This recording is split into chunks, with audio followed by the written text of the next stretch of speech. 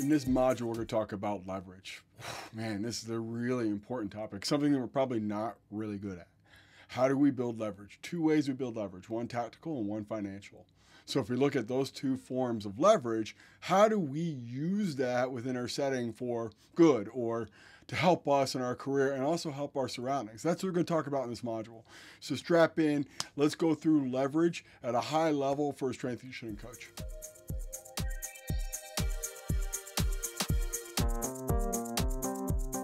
So we got two forms of leverage, one financial and two tactical. So if we're thinking about financial, it's the very simple premise of what would it cost to replace you? Really, could they replace you with a comparable or lower salary or compensation? You have very little to no leverage. If it's going to take a lot of money to replace you, you have a lot of leverage. That is the dichotomy when we think about leverage financially. What would it cost if you were going to leave that athletic department or organization? Think about that. What is your value? Now, there's a big indicator here, and I see this happen quite a bit.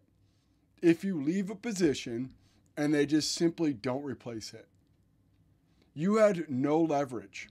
None. They didn't even care if you were there or not. They were just accommodating your seat and liked you for enough of a reason to tolerate you being around and gaining a salary, maybe some benefits. But really, honestly, you leaving really has no systemic impact on that organization or team. Zero leverage there. Now, alternatively, if they're like trying to play the strong arm game of saying, well, we have 1,000 applicants and there's so many people who want your job. If you want to leave, good luck to you. And yet they find they can never really get the same level of coaching and expertise. And what we went through last module, finding opportunities, what we went through from that day one, what we went through from your experiential learning from all your internships, and be able to provide a level of coaching and a level of expertise that is far superior to any of your other candidates come through, and anyone that potentially might come through, it's going to cost a lot. Now, we could talk about this from a premium standpoint, right? The way an athletic department will actually effectively evaluate you is pretty binary. That good strength and conditioning leads to a lot less insurance premiums. This is a fact. That if we look at it from the context of really good programming, really good workload management, really good technique, really good, just being good. Being a good strength coach, and I know when I see it, right? We make them better, we hold them accountable, we have them execute at a high level.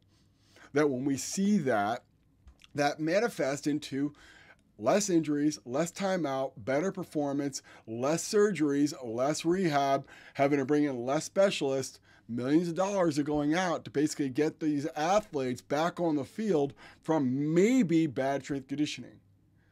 It could be a loose correlation, or it could be a very strong correlation.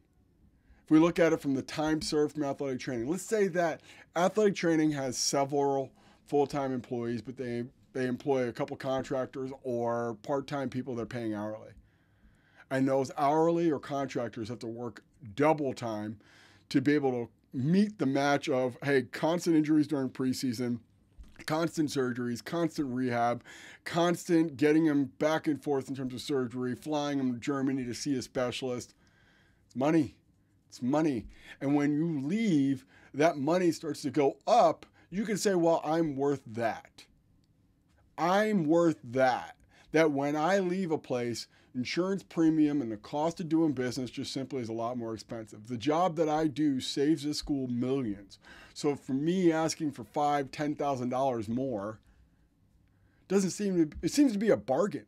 Or, hey, if you were going to replace me with two people that are equal to the salary that I'm asking for, and I'm asking for half of that back, so if I make 40 grand and you have to pay two people 40 grand to accommodate what I was capable of doing, but I asked for 20, you just saved 20 grand. Leverage. What would it cost to replace you, and what is your value? The other one is tactical.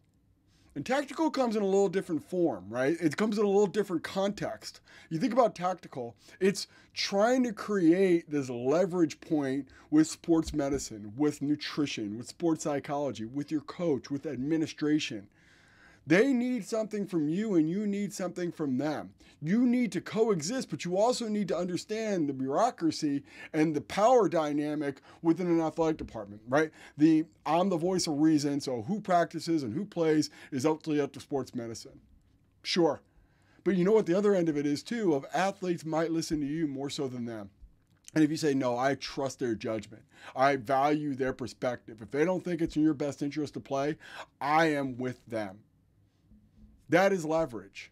If you're with the sport coach and he's just doing the most ridiculous individual period and he's constantly just berating you for this guy's slow or this guy's not in shape or I don't like what you do there, what we used to do here, you have a moment there to go, okay, I can take the high road here and say, oh, this guy's a clown. He does, or this guy doesn't really, he's going to do a great job. He's just a hardworking guy, or he's a clown and you can do better. And I'm going to talk to coach because I think you're right. I think this guy doesn't deserve to be a football coach here. Leverage, right? These moments and working with athletes and working with athletes too of like, hey, you need me, I need you. That we need to have this coexisting relationship, this almost marriage of convenience, this transactional interaction of, hey, I need you to do these sets and reps of these exercises on this given day at this time in order for us to be a little bit better at football so we can keep our jobs and keep our quality of life for what it is. And you need this to be able to perform at a higher level to hopefully have an opportunity to play somewhere else down the road and monetize your skill set of playing football. All those things are on the table. It's all leverage. It's all talking, right? You might get this dynamic of, hey, I'm having a bad day. I don't really want to do it. Well, that doesn't really excuse the fact that we still need to do it. So how am I going to get you to do it? Power dynamics, the power of influence, the power of communication. Right, in terms of weight gain, folks, like the most amazing, mind-blowing thing to me is when a nutritionist tells me that a weight gain athlete just simply needs to lift more or a weight loss athlete needs to do some morning cardio. Like it's an expenditure problem. We're training 6 to 8 hours a week in the off season and we're practicing and meeting 20 hours a week in season. You think it's the amount of calories burnt why that guy can't lose weight or it's impulse control. And the matter of fact, the guy's eating just completely has no control of what he puts into his body. We're going to enable that behavior by trying to create more work and then trying to put that athlete in a compromised position to create some sort of tendinopathy from doing biking or elliptical or whatever slow, steady state cardio we're going to do for hours on end with a 350 to 400 pound guy. But what leverage do you have? Hey, I need you to have a conversation with this athlete. I need you to get down to the mess hall or that training table and sit down with them and talk to them about good choices. I need you to text them. Hey, I need you to create this group dynamic. You won't do it, so I'll do it. I have no leverage with a nutritionist if they're not willing to do the job. But no one's going to say to them, hey, if you don't do this job, you're not going to keep your job. But if I need them to do their job and I need them to help me do my job and not make my job harder, how do I create leverage with them? Hey, I'll talk good to coaches with you. Hey, I'll get with the athletes with you. I'll get that person that doesn't really want to listen to you on your side. Hey, I'll help you make shakes after workouts. I'll do whatever it is I have to do. And these like little things that you don't really notice are all power dynamics shifting and ebbing and flowing constantly. This leverage point that we look at within athletic departments, these ecosystems that we're living in, right? There's alpha predators and then there's everyone else, right? But it doesn't really have this alpha predator is predicated off of the smallest and lowest in the chain on that ecosystem, that the whole thing survives based off of circular function. And in between, power is shifting and flowing from one direction to the next. And you're kind of in the middle of it. And you kind of have an ability from a tactical perspective to say, hey, I'm going to give a little bit to get a little bit, or I'm going to do this on this given circumstance in order to get this later, or I'm going to really use my power here to influence this environment. And know that there could be a second order of consequence that, hey, I'm going to undermine and belittle that coach that's always riding me and not really giving me the benefit of the doubt. And that comes back to bite me and I get just chewed out or I get fired, right? I'm not a team player here.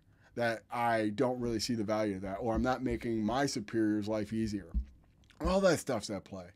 You know, it might come in the form of, hey, I need you to train my kid. Okay, are you going to pay me? No, that's expected. What is this, proletariat life at living? Like, how am I going to support myself doing extra time without any kind of compensation? Oh, this is in exchange for maybe one day you'll grant me the opportunity to work for you? That game gets played way too often. But it's a power dynamic. Quid pro quo, help you, help me, that I'm going to create this favoritism with you in order to give myself something later. It's all power. It's all manipulating of leverage. It's all of that. Take home.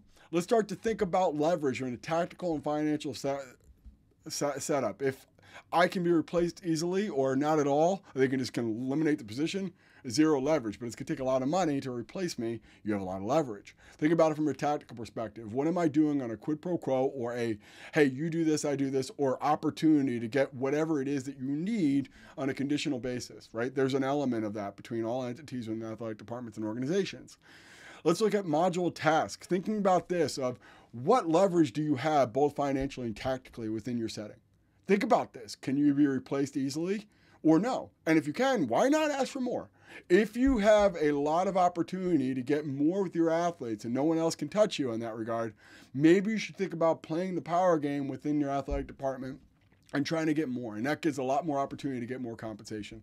All right, we'll break here. We'll move on to phase number 4, which is coming up in the next module.